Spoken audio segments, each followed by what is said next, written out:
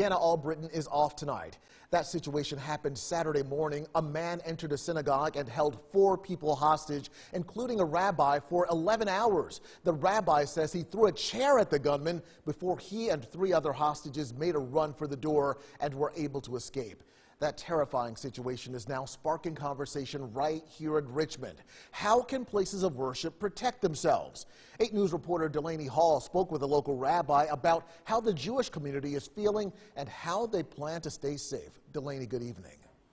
Eric, good evening to you. Rabbi Halshavitz has led a synagogue in Henrico for over 5 years and says he was shocked to see the events unfold. But as with the rise of anti-Semitism, faith leaders are turning to regular training and security measures to keep places of worship safe. His message: fear does not belong here.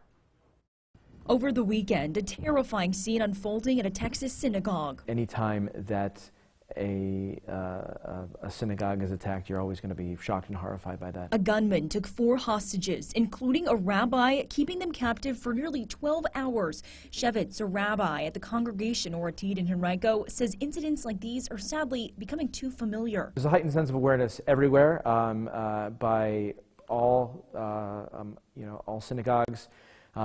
We are doing our best to be vigilant, to keep our security procedures in place. Security procedures like bulletproof glass, locks. Daniel Staffenberg is the CEO of the Jewish Community Federation of Richmond, which leads security initiatives for area synagogues, like this training session last summer with the FBI and local police. The rabbi in Texas crediting his training for getting himself and 3 others safely out. The training that saved their lives.